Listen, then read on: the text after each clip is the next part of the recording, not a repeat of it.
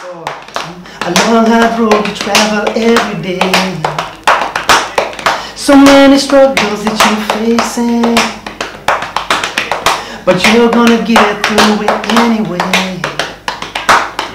Cause you just smile, you go on places. You keep down to the ground and you're hurt and the hope is gone. Never ever give up, no you can't.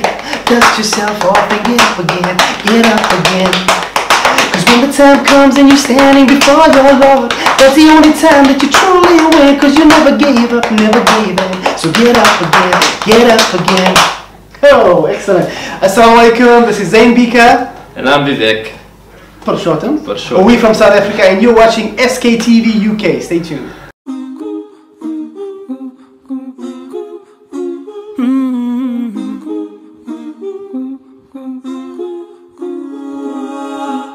A long hard road you travel every day. So many struggles that you're facing, but you're gonna get through it anyway. Cause you just smile, you're going places. Subhanallah, so I'm here in the UK. I've been here for, we've done, this is the 10th show back to back. And we partnered with Islamic Relief. We basically, even though I'm launching a new album, it's called Cotton Candy Sky.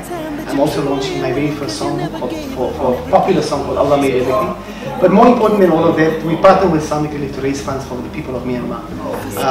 We did a single called Dare to Believe late last year. If you dare to believe,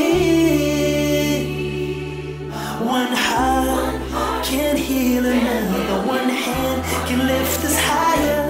If you dare.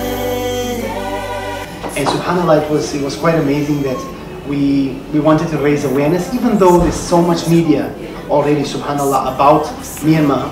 But I don't think that people fully understand, of course, the situation of how, this group of people, based on their, subhanAllah, their ethnicity, is basically genocide. And the people heavily affected, of course, remaining behind, are women and children. So we're raising funds. We've been on this tour for the last 9 days. And the community in the UK has been so gracious. We've raised lots of money. And I think it will come in handy, especially Ramadan is coming up. It will be a way for the community to at least help others. And it also gives me a chance to sing my new songs and inshallah launch the book. Well, there's a few. Firstly, my good friend Vivek and I, we've been playing together. So him and I do a fun old song which catches people by surprise. Should I mention it? No. So you wait to see that. So him and I have some fun with that song. It's an old song. And then of course, subhanAllah, not in any of the other shows, except this one in Leicester, tonight, a good friend of mine who features in many of my videos, I won't tell you more, he'll be making a surprise with it. So check out for him in the middle of the show, inshallah. Excuse me sir, that is not your song.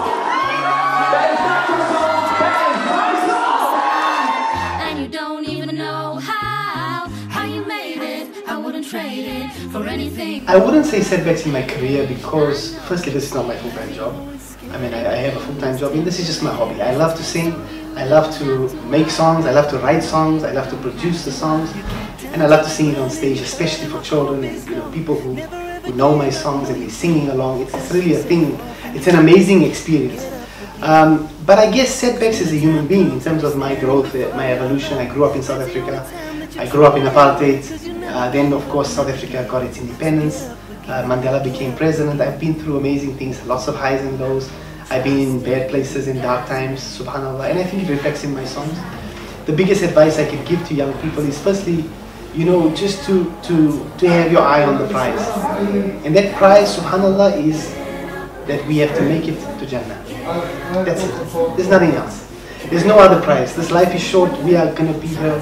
It's almost as if, when we pass away before Allah, it will be as if we just walked in to this room from one end and walked out. Our life on this earth will seem so short. But when we stand before Allah, our deeds will count. And we have to make sure that we do enough while we are here in this short space of time with whatever Allah has given us to make a difference. That when we stand before Allah, Allah will show mercy on us and He'll take us to Jannah. and that's what we want. So that's the advice I would give. Whatever sphere you are, whether you volunteering today at this event, whether you are middle management, senior management, whether in any sphere, even if you don't have money, young people have the biggest blessing that you can give is the most valuable is time. You can give of your time. And if you give of your time, volunteer, give of your time to, subhanAllah, to others, for example, like people in old age homes. Give your time towards others, subhanAllah. You can give of your time to many, many people, many projects. And the last thing I want to tell, especially for young audience, I do a lot of workshops for young people, is to believe in themselves. Most young people struggle with it. I think actually most older people struggle with it. Tell yourself that you're good enough, and that sometimes we feel like we've done so much. We may be strayed, we've made mistakes, but never lose faith in the mercy of Allah. Actually, after associating partners with Allah, the biggest sin, subhanAllah, is losing faith in the mercy of Allah. So no matter how far you've gone, no matter how much wrong you think you've done, Allah is waiting, subhanAllah. Allah is waiting, calling you back home. So believe in yourselves, do whatever you can in the best of spheres, do it for the right reasons, inshallah, and have faith in Allah, inshallah. God's plan, get up and try again. Get up until... Well, firstly, I guess I've been very, very blessed and honored that I have an audience. I know so many amazing, talented people who don't even have an audience.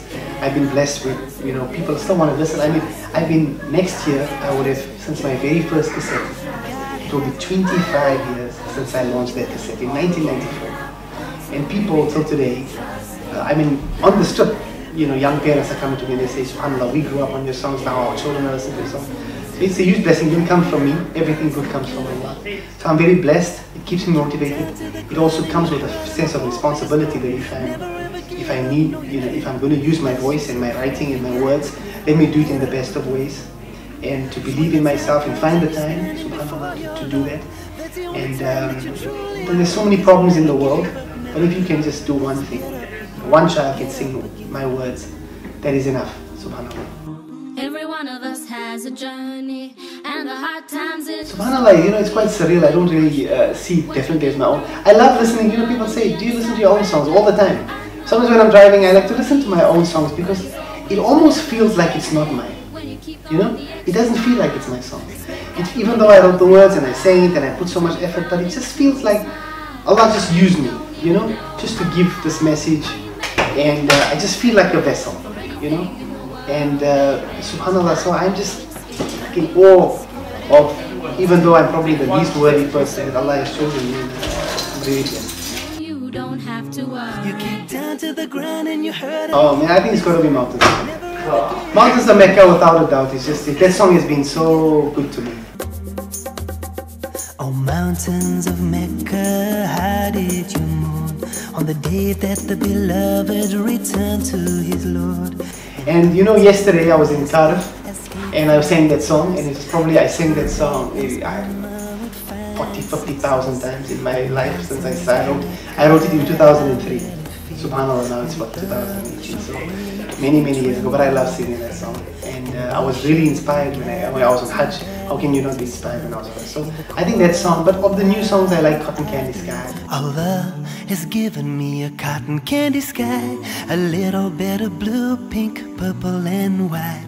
I sometimes see the gray and I sometimes feel the rain, but I'll see the colors of the cotton candy sky again. I think it's positive. I love singing Get Up Again. Ça c'est la vie. There's too many to name. Ça c'est la vie. This is life.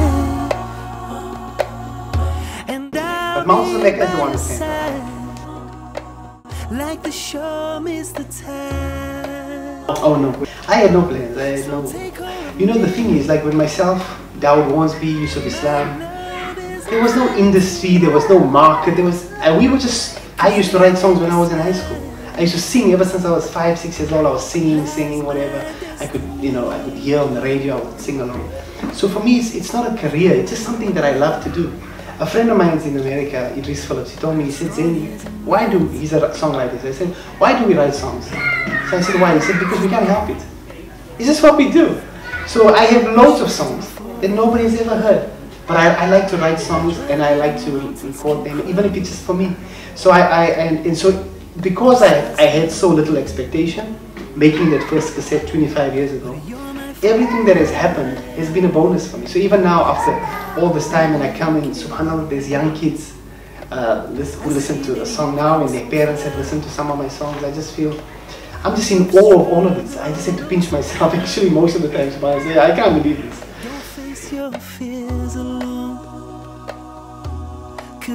I think I do a lot of shows, but I visit a lot of schools. I love visiting schools.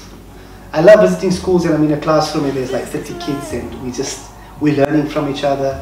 I love sitting with children because subhanAllah, they just have an honesty and a openness to it, and they're truly amazing. So being in a classroom, I think if I had a choice to do another, besides the work that I do, I would be a teacher. I'd love to just spend time with children, learn from them, sing for them, and to see a child sing the words of my songs, subhanAllah, it just blows my mind every time. Oh, how I grew up in the 80s, so it was all R&B, a lot of hip-hop, because I grew up in apartheid, so we listened to a lot of rebellious music. So it was Public Enemy, Run DMC, NWA. But then again, to be honest, when I was growing up, I only used to listen to hip-hop. I never sang, I only used to rap, and so it was because we were so angry, we were young and the country was changing, and so hip-hop was a big part of me. But then of course the profanity, after a while you get old and you think, oh, you can't do it, sing that kind of stuff. But a lot of R&B, and then I started writing in high school. So I remember when I was like 16, I took part in like a rapping, singing competition at school. It was a very sleazy place, subhanAllah. I was like on stage, and someone actually came to see me and he got stabbed while he was there. And he still raises it with me every time he sees me. He says, I came to see you when you were 16, subhanAllah. But it was all part of my upbringing. Well, I think the first thing is to make yourself believe that you can believe. What's the reason most people don't do things? It's because they don't believe they're good enough. So first, tell yourself you're good enough. People expect that they're going to write Shakespeare or they're going to write, the next, hit song. It just, as long as it comes from your heart, the heart speaks to the heart. So do it because you love it. Purify your intentions. We spoke a lot about intentions this last few days. Purify your intentions.